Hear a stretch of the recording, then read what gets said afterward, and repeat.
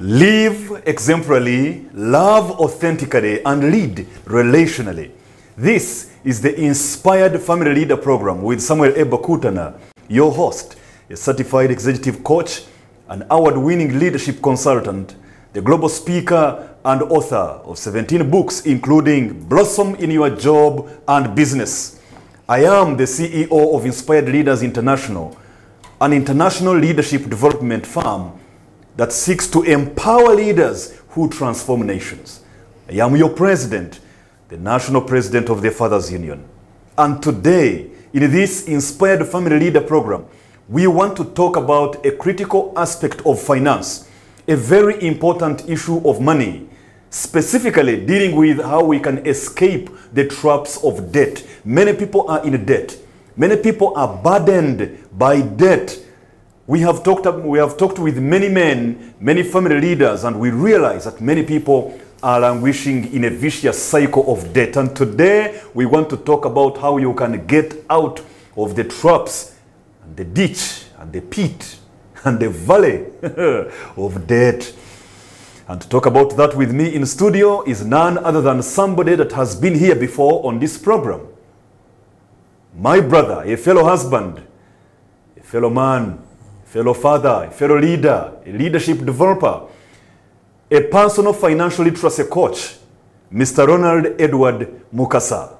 Ronald, you're very welcome. Thank you so much. How are you doing? I'm excited to be here. Good to see you again. Me too. The last time we were here, you were, let me use the word spitting. You were spitting nuggets of wisdom one after another about finances. And I'm excited to be back. And we said you need to be back, and we talk about a few more details. Totally excited. Yeah. So if you don't mind, please go ahead and introduce yourself to our viewers in case you would like to add something more about family, about work, etc. Great. Thank you so much, Samuel, for the opportunity again to be here. I want to thank everyone who has joined us this evening to discuss about money, to discuss about personal finance. My name is Ronald Mukasa, as I've been introduced. I work with an organization called Enterprise Uganda, where I lead research, innovation, and learning. I also work as a financial literacy coach, giving support on personal finance. I'm a father, I'm a husband, and I'm also honored to be one of the people who can say that with Samuel Wetwazirunda. Especially for my Australian viewers, what does that mean? We come a long way. We come a long way. We come a long way. That's true. Yes, I remember I first met you, if my memory serves me right, I remember I first met you in September 2005. Yes, I think you have given away our age. But we haven't told them what we were doing during that month. Certainly we were not children, we were not babies, but yeah, but it's been a while, and we celebrate the work which you do. Yeah, and these are, by the way, these are 18 years. 18 years. We got to meet each other. Exactly. Wow. Time does fly. Time does fly. So you're very welcome to this program. And today we are talking about escaping the traps of debt. Now, to begin with, some people feel that it is totally impossible to live debt-free. Yeah. What do you say about that as we start this program today? Yeah, I think debt is one of the aspects of personal finance which no one ever prepares you for. It's very rare for a father to sit with a son and say, one of these days you may take a loan. It is a very unusual conversation. They only tell you that one of these days you may have a quarrel with your wife. You may have a quarrel with your wife. They won't tell you the cause. But they won't tell you you'll take a loan. And we have to notice that many times we start feeling the true weight of debt when we are already in it. Very few people do have an opportunity to look at debt from the outside, because the best time to manage debt is before you get it. After you get it, it's say that again. The best time to manage debt is before you get into it. Exactly. Before you sign a loan from the bank, you have to say that's the time you have an opportunity to say, I'll do it for 18 months or for 20 months. But after you get into it, you're already locked in. Then things start coming at you. So I think it's very important to notice, and for the friends who are watching, if you have the privilege of not being in debt currently, you need to appreciate that before you get into debt, you need to understand that it is a very big responsibility. Debt is a very big responsibility. The Bible has very few, no kind words for debt. I mean, I know one of them that says that a borrower is a slave to the lender. To the lender. Proverbs 22:7. The moment you borrow, a master-slave relationship is created. And that master-slave relationship argues that the borrower is slave to the lender. Now, what that means is that every time you take a loan, you are presenting yourself as a slave to the person who is going to lend to you. I think that's why these people who lend money, the money lenders, I think that's why they have a lot of power. And they act with a lot of... And they understand. They understand that when you get a call from them, you'll stop whatever you are doing. And you look at your phone to be sure that it's them who are calling. Then things will start running into your mind what you're going to tell them. But the point is that it's very important before you get into debt to understand the responsibility that comes with debt. Because that responsibility, there are few things which are not in your power. For example, when you borrow money, after you have borrowed, the interest rate is not in your power. You can't change it after you have borrowed. Of course. Say that, by the way, I think 10% is too high. I think it should have been 8. That discussion happens before you get into debt. You can't control the circumstances. I mean, you could take a loan and you have a stable job, and when the job goes away, then you notice that a repayment of 800,000 shillings per month is actually a big repayment if you don't have your paycheck. So there are many things which are uncertain when the loan has been taken. So the first message when it comes to debt is to appreciate the responsibility that it comes with. And that appreciation, and when you read the scriptures, they're clear that it is something which you should walk into so carefully and probably slowly. So slowly, and best case scenario, you don't even get there if you don't have to. And you'll notice that most of us don't notice that the first loans we take are not even from financial institutions. I find Samuel, we are workmates here at Family TV. I say, Samuel, do you have some quick 100? I'll pay you next week. Now, when I ask Samuel for 100,000 shillings and he gives it to me, and I say I will pay next week, at that moment, in a way, we haven't signed any document, but I have gone into a debt position. It's a contract. It's a contract. It's an unwritten contract. Exactly, and it is underwritten by trust. The fact that Samuel is my good friend, we've known each other for a long time. When I ask him for 100,000 shillings, he believes that Ronald will actually pay it back. It is signed with a pen of integrity. And those debts are actually the most painful ones. The ones we borrow from our fathers, our mothers, our sisters, our churchmates, our colleagues at work. Those debts, they have no document written, but they are also the least respected. That means that I can't believe that, someone wouldn't believe that Ronald, who he has known for over 15 years, would go away with his 100,000. Somebody went away with some thousands of mine in 2013 up to now. He has not yet paid. And he's alive. 10 years. And he's alive. And we meet again and again. Exactly. And the point is that what that does is that we have got the relationship which we have, me and you, and I have put a price to it. We have compromised it. And I say I can lose this friendship at 100,000. Oh, no. And that's the pain, because it's different with the bank where it is a signed contract.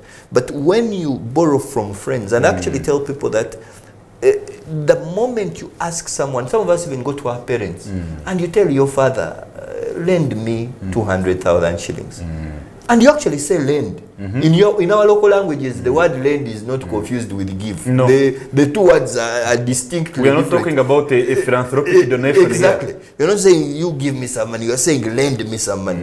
Now what that means is that the moment you say lend me, your father is very surprised when you come back 3 years later and you seem to have forgotten. You start hearing yourself mentioned in speeches. You know, in some cultures, when your father wants to talk to you during a speech, he just starts saying, young people nowadays, they don't keep their word. But really, he's talking about you are the example he's talking about. You are the reason why he's having a problem. So seated in there is really one of the fundamental challenges. It's to appreciate that, be it that you have said I have borrowed from someone based on trust, be it's a signed contract as it would be in a bank arrangement, you need to respect that decision. So, two things I'm hearing. One, the best time to manage debt is before you get into debt. Exactly. The best time to erect a lightning conductor on top of your house is before lightning comes. Exactly. When it's coming, you don't say, you don't say, oh, thunder is coming, lightning is, give me my lightning conductor I put on top of my house.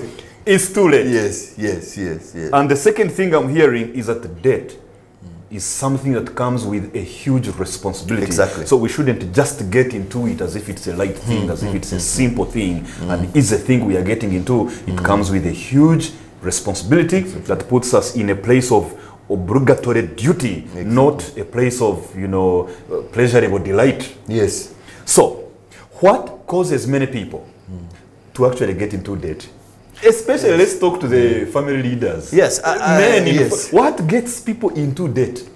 I think if you're a father, you're a leader of a family, and I mean even a mother, there are two things basically which get people into debt. There is the need of today. The need of today. I have come home and my wife has reminded me that it is 2 days to the payment of school fees, and I haven't organized the school fees. During those 2 days, the pain of that need, will cause me to say, possibly let me go to my circle and I borrow. Possibly let me go to a bank and I borrow. Possibly let me go to my brother and I borrow. Why? Because the need is urgent. I have reached a point where actually I feel like I can't, there's nothing I can do about it. But you also have to notice that the word used there is need. Because also wants have capacity to cause us to borrow. I somehow feel like many people are the ones that they want. Yes. Are the ones pushing many people. And separating the wants from the needs is very complex. It's sometimes you may find that you have borrowed, but you could have gone without it. But also wants have a capacity to. There is a way debt takes away pain. So, for example, the birthday party of your daughter is coming. Your daughter is turning 10. How you haven't you know? Celebrated. Because it's next month. It is next month. 9th of July. Yes. Yeah. So the birthday party is coming. You haven't organized anything for her as a family. You say we should do something nice for her. And in that moment, someone rings you and says, but Samuel, you can get 2 million by just clicking yes. Some banks nowadays, they tell you all you need to do is click yes. Just click that button yes. These loans which you get on mobile money, you just say yes, I want the money. And so at that point you say, actually I didn't know that my mobile money can give me 500. You say, let me receive it. But you notice that this thing is starting to look like a need, but actually it is a want. It's something which you want. So you need to make sure that you separate the two. But the classic thing about be it needs, be they wants, is that when you take the loan, whatever you have taken the loan for has no capacity to repay the loan. Say that again. Whatever you have taken the loan for has no capacity to repay the loan. So if I take the loan for the birthday party of my daughter, after I can't go and my daughter and say, by the way, no, that money which you enjoyed here, it was unless the guests bring very many gifts. Unless you say, let me liquidate the gifts. But that's unlikely. Even though I pay school fees for my child, I can't go to next term to the school and say, you know what, you boy, it's your school fees which I paid. Bring it back. So I need you to organize yourself. That is something which won't happen. So be they wants, be they needs, you can't. So there is a second form of debt, which is the second group. Now, before you get to that second one, I am tempted to think that this that you have called the need of today, or the pain of the need of today, whereas it could be caused by some unforeseen circumstances, like the loss of a job, an instant loss of a job, or whatever it can be. If somebody is a farmer who is watching us now, the yield did not come out well in the season. Whereas that is true that there could be unforeseen circumstances, I think the need of today can also come from lack of planning. Exactly. If we are talking about, God bless your wife Brenda. Yes. If we are talking about Brenda, allow me use as an example. I could as well use Charity, my wife, or any other, or the girlfriend to my brother in studio here, who is laughing. If Brenda is an expectant mother, just as an example. Exactly. This is not something we don't know how long it will take. You can't be shocked after 9 months. No. It even keeps updating you outwardly. Exactly. So that you don't forget. Yeah. It doesn't update inwardly. Exactly. It updates you outwardly. Yes. And then on the very dot, you see somebody run to the accounts department, run to the finance office, panting like a hunting dog. Yes. Help me. Salary advance. What's the problem? My wife is in labor. Really? After 9 months? Exactly. So there could be some unforeseen circumstances that may push people into debt due to the need of today. But I think a big part of it is lack of planning. You put it rightly, because an entire industry has even been built around planning for things which may happen without you knowing. Flying for unforeseen circumstances. When you look at the entire insurance industry, that's what it is. The industry's fundamental job is to say that, by the way, do you know that one of these days a border man may crash into your light and crack your car light? So why don't you have comprehensive insurance? So that when they crack your light, at least you have a bit of money, because you may not have the 200,000 which is needed. Then someone says, but do you know that one of your children may get sick? That's why you have health insurance. So that when they get sick. So that when you talk about planning, you can actually stretch it, because there are institutions which have been put in place to help with that planning process. And when you look at the insurance penetration of the country, it's quite low. And it's a sign that all of us are living hoping that when I get into trouble, I'll come to my brother Samuel and say, by the way, do you know? You know, in most of our cultures, the word father is very open. It's very open. Your brother's children are your father. We were talking about it this morning at home. We realized that, for example, in my culture, where I come from, everybody, we were counting, and we realized that by the way the cultural system is designed, everybody is supposed to have a minimum of 10 people that are in the position of father and mother. Exactly. Let me tell them to you very briefly. So we have one we call Tata. Okay, Tata. So that is my exact father. That's father number one. Then you have father number two, Tatento. My younger father, who is now the brother to my father. Exactly. Then you have Tatenkuru. That's now my father, who is the oldest. So my grandfather is in a position of my father. Then you have Tata Enkazi, Tatenkazi, who is now my aunt. So now, when you are talking about the fathers, you have those four that are culturally given the position of a father. Exactly. 3 men and 1 lady in the position of father. On the side of mom, same thing. Mawe, my mother.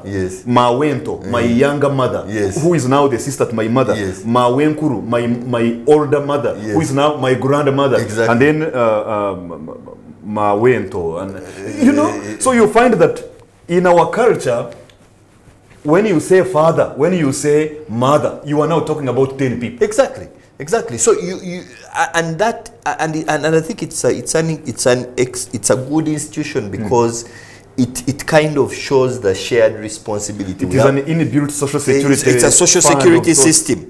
But we need to understand that as the world changes, and many of us have possibly witnessed this, the solidity of that structure has been brought into question. That means that you need to, because a lot of the time when we borrow, especially when we're against the wall, it's because an emergency has come up. And it is our responsibility as we plan for money to say, which emergencies do I anticipate? So for example, school fees for next term is going to come up. Sure. It will come up August, it is coming. Now, whatever you do in June, whatever you do in July, whatever you do in August, the school fees is coming up. So it can't be a surprise. Okay. So the need of today is cause number one for why people get into debt. And cause number two?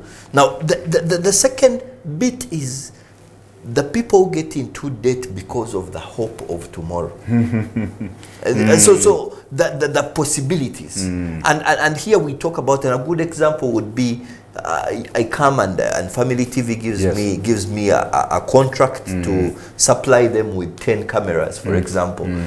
So I run to the bank, I say, you know what, I want a loan of 5 million shillings so that I can supply the cameras to. I show them the local purchase order which has been given to me by Family TV. Yeah. The contract shows clearly it's 10 million shillings. And if I supply these cameras, they will pay me. So when I go to the bank to borrow, I'm borrowing against the hope that Family TV will pay me. And the fact that I'm borrowing against the hope allows me to be in a better position to negotiate terms which are predictable. Because I do know I will get 10 million shillings from Family TV. And I do know that I'm borrowing 5 million shillings. So that even though the bank says I need 10% of that money, which is 5.5, I am sure that if I can pay the supplier some 5 and add another 2, I can make a profit which I can share with the bank. Now that kind of debt is sometimes the debt which could be seen in a positive light, the debt which allows you to be able to grow. So a lot of business debt is seated there. And when you think about business debt carefully, it's in a way the financial institution partnering with you, the business owner, to do something bigger so that you can split on the profit. That's really what they're doing. Now things don't go right sometimes, they go wrong. And that's okay. But ideally at this point you're saying I am expecting this money and I'll be able to get. Now there is some money I'm expecting. There is some money I'm expecting. As the Ugandan proverb. Exactly. Now you'll notice that the two dates are different. The need of today and the hope of tomorrow. Exactly. Because the people who are borrowing against the hope of tomorrow are doing it in a circumstance where they actually at least have a plan for how they are going to pay. The people who are borrowing because of the need or the pain of today are actually against the wall and they just want to breathe again. Yeah. So debt, what it does for you is saying, you know what, instead of having too much pain right now, let me prolong my pain by repaying this debt. I thought it is let me remove the pain. No, it you haven't prolonging removed it, the pain. you have just spread it out. Say the pain is too much right now, let me spread it over 12 months. So that it hurts me slowly for the next what? For the next 12 months. I die gradually. At least gradually. So that's the difference. Instantly. That's the difference. And you'll notice that the two loans behave completely differently. That makes me want to ask, after what I have just heard, so is all debt bad? I think there are a number of scholars who have argued that there is such a thing as good debt and such a thing as bad debt. And both, if you look at the two forms of debt I have explained, you notice that there is one which is better than the other. Now, the debt which allows me to, and businesses within the city, one of the ways financial institutions can build the economy is when they push businesses to be able to grow better, because sometimes businesses want to get into spaces which they can't get into, and that debt which is advanced for that growth is good. Now you can certainly get a good debt and it turns into a bad one, because I can come and then I say I want money for the cameras, but when I get the 5 million, my wife TV cancels the contract. Yes. No. For I mean, we hope that's the case, but it could be that my wife tells me, but really, do you know that we haven't had a holiday for the last 4 years? Why don't we do something with this money? Something right now. And I said, but that's not a bad idea. Let's go. So we are off to Mwea. And the 5 million, which was supposed to do cameras, has ended up in Mwea. Now we have a happy family, but the debt has gone from good to what? To bad, because we diverted the debt. We moved it away from where it was supposed to go. So in principle, good debt is one that causes growth and can repay itself. Exactly. And bad debt is one that just gets into expenditures that won't bring any income back to pay it. Exactly. Awesome. So how then do I know that I am now getting into bad debt? I think that there are a number of signs that the debt is bad. And usually you know from the beginning. If someone asks you a question of, how are you going to repay? And your answer is externalized, we will see. The future will, we have left it to the future. If that is your response, God is in control. Yes. If that's the response, it is a sign that actually possibly you don't know how you are going to repay the what? The debt. It's very important. It's very important to be able to answer the question. And it's one of the things banks, I mean, most people say banks ask so many questions, but they're asking you that question so that they know how you are going to repay. If If you have a salary, they want to know how much is it? Yeah. Will you be able to keep How is it alive paid? and it will and pay the debt at the same time? That is what the bank is asking. Now, sometimes we have friends who are called the money lenders. They don't ask any question. Them they just say, what do you want the money for? And they give it to you. Now, you have to be very careful if you think someone who asks you no questions is better than the one who is asking you questions. Because it is a sign that you haven't, because the person who asks you a question is concerned about you slipping into this thing and it destroys you. Because if there is an institution which knows the responsibility of debt, it is actually the bank. It knows it. So if you can't answer the question of how you will pay, it is a sign. If you get money for a certain purpose and it ends up doing a different purpose, then you know you are getting, you know that it is starting to get bad. And that could be even something which is noble.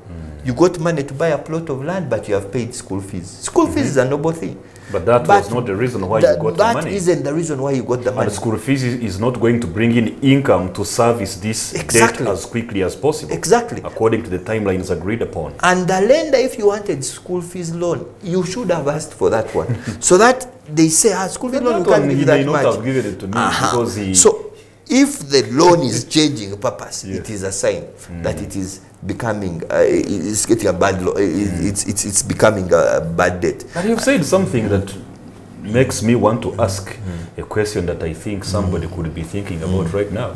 If I get, you talked about taking your wife for a vacation after you've gotten the 10 million from whoever you were going to supply cameras, but then your wife says, but honey, did we come on earth to just die as soon as we step on earth? Now, when that money is taken to that vacation, and you buy happiness, you buy a good relationship, you become rejuvenated physically, whereas you have made a diversion and it has also gone into something that may not give you money instantly. Is it so bad a debt? Because it has given me some joy. I've taken my wife out. We have enjoyed. I want you to please explain to the person viewing why that is really, really bad. Yet it has given me joy and happiness. You remember when we were young? You would go, I don't know which games you played when you were young, but if I remember some of the games we played as young people, there was one called Gogori. Now Gogori, you would get onto a steep slope and then you slide downwards, maybe on a banana leaf, maybe on I don't know what, and sometimes it would be muddy on those hills, and you are enjoying as a community, as the children in that locality. But you see, by the time you reach home in the evening, maybe part of your pants are torn. You have mud all over the place. You look like you were laying bricks. So your father sees you or your mother, gets you and immediately beats you. And then for you, you are confused. You are wondering, I had a good time. We played very well. Why am I being beaten for having good time? So that woman you've taken out and you have gotten joy. And explain why is it really bad? True, because I enjoyed. No, I mean, you certainly have got the utility out of that money. You have totally enjoyed the 5 million, and there is nothing fundamentally wrong with that. But you need to understand that, and especially for the people in business, you need to understand whose money is it. One of the challenges of a business owner, we talk about this a lot in Enterprise Uganda, that a business owner, in as much as he's holding all the money, he's holding money for many people. So a bit of the money he has is salaries of employees. A bit of the money he has is payment to the supplier. A bit of the money he has is bank money. Operational costs. Beyond operational costs. Electricity. And he has maintenance and security and water. And URA. He has also URA's money. And the KCCA, and the KCCA. All those people, when you look at the 10 million, you have their money. Now you find out of the 10, you have like 400,000. So if you want to take your wife out, first ask yourself, of this money, which one is mine? Which vote am I picking this money from? If you say, I have 1 million, then you say, possibly Mwea is not possible. But we can go to a good place in Entebbe and we enjoy ourselves. Yes, but you're saying, this is the one which is mine. And that's what you have to understand. Now, unfortunately, us as the public, we usually say that man has money. because we see him receiving money for all people. When you go to a hardware and someone buys items of 4 million, you see the man made money today. But no, he possibly of that 4 million, he has made only 100,000. That is what it is. But he's a steward of that money. He's holding that money in trust. And his very workers could even be complaining that he pays them little money. Because for them they see the income, yes, but don't consider the expenditure of the business. Exactly. So the moment you know this is my money, that's what you should use. The moment you divert that, it creates a problem. Okay. So briefly, before I get into debt, what are some of the things in a summary form that I should therefore consider? So consider, for example, the first thing which we have agreed is that did you use the loan for the purpose which you... So look at the purpose of the loan. Exactly. Before you take it. Exactly. And then as you look at the purpose, look at alternatives. What are the options? Should I borrow, really? Should I borrow 10 or should I borrow 4? All that is in that purpose. Or should I not borrow and save for some 3 months? For some 3 months. Before I do this, because it can wait. Exactly. So that's one. Then, did you do what you said you would do with it? The moment it diverts, there is a problem. Yes. And then as you do what you said you would do with it, you have to ask yourself, did I plan right? Because sometimes some of us borrow money which is not enough to do what we think it we're borrowing for. So someone wants to put up a structure and the money you have borrowed can only get you halfway. And when it gets you halfway, and a good example, many of our families, you want to build a home. And we just tell people that when you're building a home, it helps to start with your savings and you allow the bank to come in at the end. So that at least if you are roofing and finishing the house, you can enter it and say at least the rent I was paying where I was can go to loan be able repayment. to be. But sometimes you find that you have a problem. You took a loan, the house has stopped at ring beam, you are still renting where you are, then you also have to repay the what? The loan in the bank. And you find that the strain on the family has become more. And everyone starts looking at the house and it annoys them.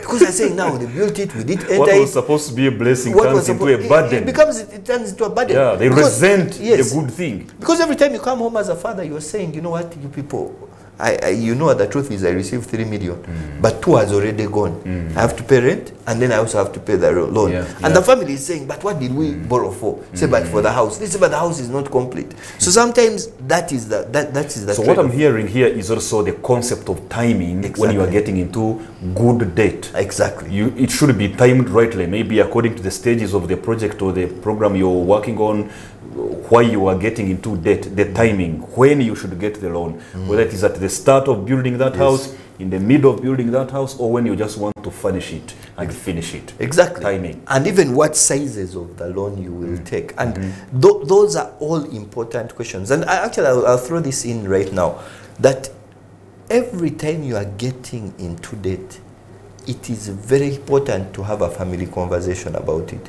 It is very important. Most times families converse about debt after the debt has been taken. Because they ask when they have come to take the man to prison. Exactly. That's when they talk about it. Exactly. So someone keeps saying that, you know, but why aren't we seeing money coming? But you remember last year, I took some 20 million. But you didn't tell us. You didn't tell us. So it's a very important conversation. And I think for those of us who are husbands, ladies are given the gift of assessing risk a bit better.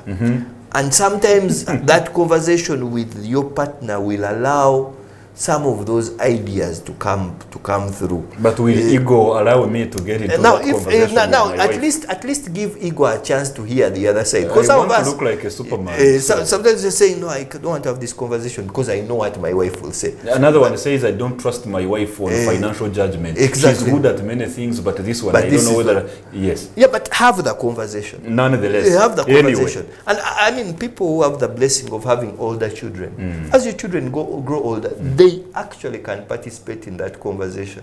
You may be approaching your retirement and your children are of age, and you call them up and say, you know what, I want to do this. Those conversations are important because in their absence, I can tell you the optimism we have when and you see this in the bank, most people will sign a loan agreement without, they just ask, show me where I should sign. Just show me. Sign here, sign here, sign here. You don't even read anything. I mean, an average loan agreement is looked at by 3 people in a bank. The loans officer looks at it, the bank lawyer looks at it, and then usually the committee will look at it, of the which is comprised, and possibly their loans committee. Those are 3 people. Now, for you, you are the only one who has looked at your agreement, and even you didn't look at it.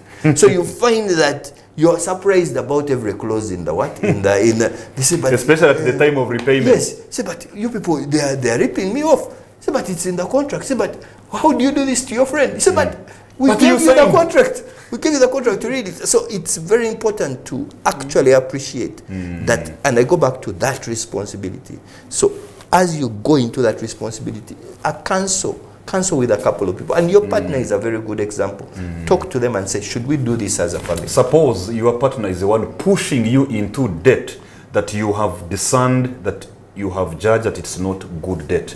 How should you balance between the firmness of a family leader when you are making a decision you believe in, and also the healthy politics of maintaining a good relationship with your spouse? Yeah, I think it is, and possibly, when your spouse asks you for something and pushes, there is a reason. Why is it this important? Wants to go out with the girls and says, possibly, let's get some 2 million because my fellow women are going to Nairobi, they are going to Mombasa for 3 days. It's a girls' hangout. But I don't have money, please. If you don't have money, you can get from Uncle Sam. Yes. Yeah, I mean, if that's the case, possibly you can be able to push back and say, you know what, this... Without losing the relationship. Yes, we can be able to push back. But sometimes your spouse is also pushing on issues like you are pregnant with a 3rd child, you are in a 2-bedroom house, the house has become small, people are jumping over each other, and he's saying we need to expand this living space. Now, the partner who is making a case for living space versus the partner who wants to go to Nairobi, they actually talking about different things. And both of them could push. And you need to make sure that you're finding your partner halfway. And if the communication channels are right, she will understand where you are coming from as you understand where she's coming from. Now, it won't be a comfort. It might be a tough conversation, but it has to be had. So how about when I am going to get into good debt and my spouse refuses? I want to get good debt because you've already explained the good debt. We now understand it's going to grow us, it's going to bring more income, it will even service itself, give us profit, and we do a serious project that will help the family get to the next level. But my spouse is not seeing it from that angle. For him or her, if it is a wife, or for her, or if it is a husband, for him, where he grew up from, debt. It is absolute that a borrower is a slave to the lender, so never get into debt. So there, how do I navigate the healthy politics of ensuring my spouse realizes that this is for our good?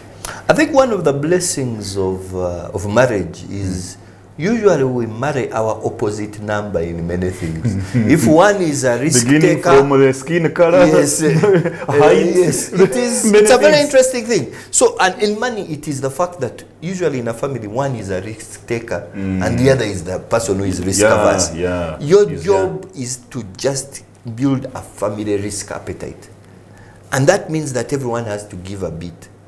Everyone has to give a bit. You will notice that there are people who will tell you, I will never take debt. Now, if you are married to someone who believes that everything can be solved by debt, then you are going to have to ask, why do they believe that way? Because they will say that, but how can we be able to develop fast enough unless we borrow? And they will be able to say that, and possibly that's the background which they're coming from. And really, they believe it. And your job is to say, but if we get there, won't it make us uncomfortable? But usually, you find that there is a sweet spot, in a sweet middle ground, where you can say, all right, I am agreeable to this. And I'll give a good example. If a person who has a salarized job is married to someone who is a business, an entrepreneur, they have a very different perspective about money. They do. Because the entrepreneur will say, you know what, I'll get in, I'll make one deal, and that will take us through 3 months. The person who is salarized expects their salary every month. So when you say, I am doing this for the next 4 months, your spouse may not understand, because it feels like you are causing insecurity in the family. But all this is really communication. Yeah. You need, first of all, understand that you have your own financial blueprint, which has been possibly painted by your background. Years and years if you and grew years. up in a family where debt was frowned upon, and that was the scenario, that you have that blueprint. But then your spouse could have grown up in a business family where the father always says, oh, the deal is there, then we, you know, let's risk this and get profit let's here. get this, and you need to mix it up, and possibly that's the reason God brought you together, so that you help each other see a bit of the light in each side. All right. Let me look at this other side of the same conversation. Yes. So what about when my spouse gets into debt, like the one you talked about 30 minutes ago, the one who gets into debt without talking with the family, without telling the wife, without telling the husband, they just get into debt. And unfortunately, the collateral they gave, the security they put there is maybe a family property, like land, like a house, like a car, land title, etc.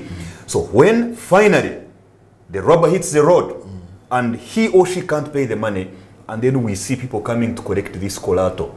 For example, they are coming to take away the house. They are coming to lift the new car. They are coming to sell, to auction the piece of land that we were going to build on or put our farmhouse. So when that happens, as a spouse who did not know, how do you advise me to respond in that kind of a stormy circumstance where I did not know anything about the loan, the debt my husband went into, but the collateral he put there is something we are supposed to use as a family. Now people have come to collect it. What do you advise I should do in that moment? I think it's such a sad thing when such a thing happens. We have seen it happen, and sometimes it happens when you're alive, but it could also happen when you have passed away. Because sometimes people discover about the debts their spouses took after the burial, and they say, by the way, the house is mortgaged. Say, but this is all we are left with, and even the person who caused the problem has left. That's gone. Now, I think it's one of the important things is, if you are the spouse who took the loan, it is very important, even at that point, to sit with your partner and come clean, and having an apologetic approach to it is a helpful thing. So you say, I made a mistake and I'm sorry, and this is where we are at. Now, sometimes you may say, I'm not going to say it. It was my decision and I made it. But that doesn't create an environment where you can team up with your spouse again. Now, if I am your spouse and you got into debt, I didn't know about it, there are 2 questions I have to ask myself. First of all, what exactly, who are we dealing with? So for example, if it's a bank, the bank which has come to collect the items is collecting the item from both of us. And my fighting you doesn't help. We better work together to solve the problem. So you need to understand that then both once of the us, problem is solved, we fight right at this moment. You know, sometimes when you find 2 close friends fighting each other, then you try to separate them, then they first turn, they organize themselves, they deal with you, then after they continue with their... So you need to separate those 2, because it is a break of trust when your spouse doesn't come clean on issues like this. It is a break of trust, and that's the truth. But in environments where such a thing happens, you need to ask yourself, do we still have common ground where we can face this challenge which we are facing? Because don't forget that the bank can even bring a document for you to sign. And because you are fighting with this partner, you don't even tell them you have signed the what? The document. Those so you need to find common ground. Be together to solve the challenge. Exactly. And there is legal help, for example. But you need to go to that legal help together. If it's a marital home, for example, there might be a bit of legal protection in that case. If the loan was given, the wife was supposed to consent, she did not consent, they are a bit there. So you want to go together and talk to. Now you are totally angry at your spouse, but you need to find which common ground can we have so that we walk through this. Now, it is not a painless process. Of course. It will cause a dent in your home. and that pain may take time to heal, but you need to get onto the path of that healing. Okay. So, if I got into this debt, specifically, because you've referred to it a number of times, specifically for investment purposes, I am an entrepreneur, so I have gotten into a debt to expand my business. Give me some words of wisdom. What should I do to make the best of it? So now, I've already understood there is a heavy responsibility on me. When I get into debt, I am therefore getting into this debt consciously. I know what I'm doing, and it is good debt. I want to expand the business. So what are some of the things that you can say I should, you know, give attention to so that I make the best out of my good debt? I think if you are an entrepreneur, a business owner, and you have taken debt for an expansion, you have to be at your highest discipline levels. Discipline. During that period. Highest discipline levels. Discipline. It means that when you take a loan as a business owner, the time to celebrate is after you have paid the loan. Not after you've gotten the money. That you have received the loan. Yeah. Because that celebration, you know, sometimes an entrepreneur gets a loan, possibly set up a maize processing facility. And the first thing, they also change their vehicle. Yeah. Because, you know, the money is on your account. That period you need to be, because you are holding someone else's money. Yeah. I usually tell people that when you borrow money from the bank, you need to understand that the bank lends deposits. It means it is lending money. That belongs to someone else. That belongs to someone else. The bank is trusting you with that money so that you both make a profit and you bring it back just in time so that when their customer comes, they have the customer's money. Now, you need to understand that. So the discipline levels you need to be at, and you need to also ensure that you are not borrowing. You are not over-indebted. And what happens is that if you are going into a project, you need to ask yourself, do I also have a bit of skin in the game? Because sometimes an entrepreneur borrows to a point where the whole facility is not even owned by them. Like you have only 5% in the facility, 95% is for the bank. Yeah. That is not a good thing. And even the bank will be careful to advance you money in those circumstances. So you need to ask yourself, have I opened? Because, you know, when you have debt, and you could look at this way. If I get my 1 million and I put it in a business and I lose it, I'll be very sad. But I'll go and sleep at night. But because nobody's going to come to hit no me one is going to hit money. no one's going to knock on my door. But if I lose bank money, it's a different case altogether. Yeah. And we know the economy in which I have the pain of loss. I also have now the pain of having to repay hook or crook at all costs. Exactly. Exactly. So you need to understand that if you have borrowed, the discipline has to be high, and you need to understand that you need to hedge yourself. And how do you hedge yourself? By taking just a bit of credit and making sure you also have a bit of skin in the game. Okay. So discipline. The company secretary of Inspired Leaders International one time taught us what discipline really means.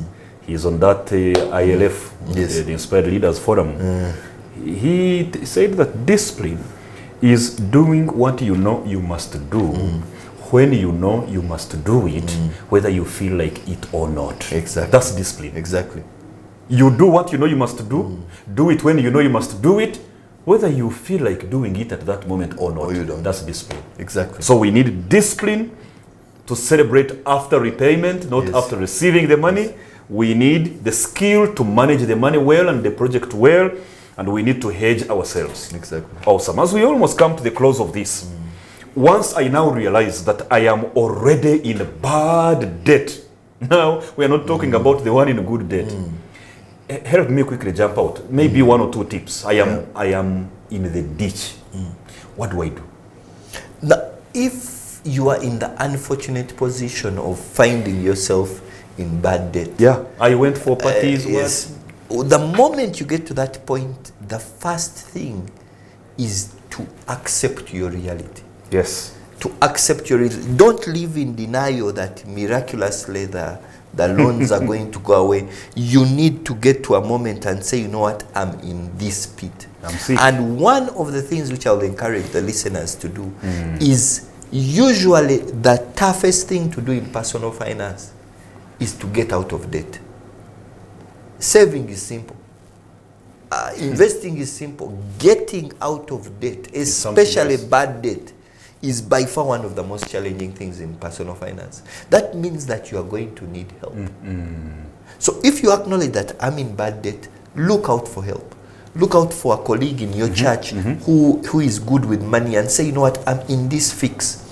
How can I be able to work out? There are a number of financial coaches around who can be able to help you. But sit down and say, what debts have I taken? One of the methodologies which is recommended is by a gentleman called Dave Ramsey, quite a good speaker on this subject. Sure. And he says that you can use the debt snowball.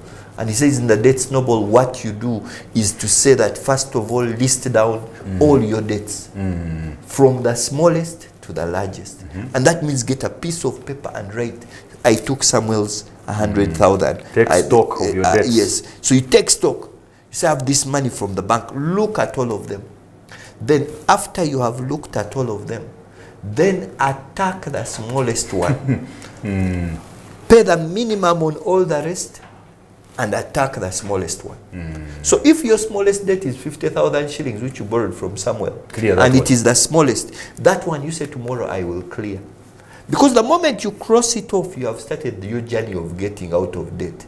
You attack the next one, and then you cross it off, and then the process continues. Awesome.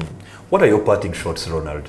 Look into that camera and speak to that man who has been watching, that woman who has been watching, just right there. Yeah, I think friends who have been with us today, first of all, thank you for being here. I'll go back to where we began. Debt is a big responsibility, a tough responsibility. The Bible is clear when it talks about debt, that the borrower is slave to the lender. And you need to understand that as you walk into debt, you need to understand the responsibility you are taking on. If you don't have to, avoid it. If there is an opportunity which you think that can be able to expand and you choose to take debt because of that opportunity, then you need to have the discipline to ensure that you do exactly what you promised you will do. But if you find yourself locked up in debt, find help. Find help. And there are people within our communities who can help us. There are people within your church who could help you. Find help and talk to them. And I'll finish with this. And our Father is faithful, that even when we make mistakes, He comes and He redeems us. And it's important to prayerfully go to God and say, you know what, God, I am in this pit. And He can guide you on that journey. He will show you the people who you need to talk to. Is it going to be painless getting out of debt? It's such a painful process. But it's a process you need to go through, because the day you are debt-free, you can throw off those chains and say that I am not indebted to any man aside from the debt of love. Wow. That is what I'll leave you with. Wow. I am tempted to say amen. Amen. That's great wisdom.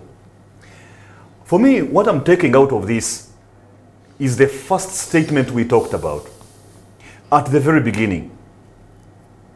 That the best time to manage debt is before you get into it. And to me, that speaks about personal empowerment in these areas of finance. That you equip yourself, you empower yourself, you get ready. T. Harv Eker, the author of Secrets of a Millionaire Mind, talks about the financial blueprint, talks about the 17 wealth files, and talks about the financial mental capacity to handle certain things, especially in the areas of money. Build your mental capacity as regards to finances, as regards to handling finances. Your brain, your mind is like a computer. Whatever you've not put in there, once you search, you want to get it in there. Get onto a journey of financial literacy. If it means getting books, like some of these books, Ability to Produce Wealth, one of my books, Blossom in Your Job and Business, books by Dave Ramsey, like he has recommended, T. Harv Eker, Barbara Katende, James Abora, and so on and so forth. Get those books to equip yourself and get ready. Maybe you may want to get into financial literacy groups, like investment clubs, like circles, and any other group where they teach their members to be smarter, more intelligent and wiser concerning issues of money. The best time to manage debt is before you get into it. This has been the Inspired Family Leader Program with Samuel A.Bakutana, your host, talking about escaping the traps of debt. Until next time, live exemplarily, love authentically, and go and lead relationally.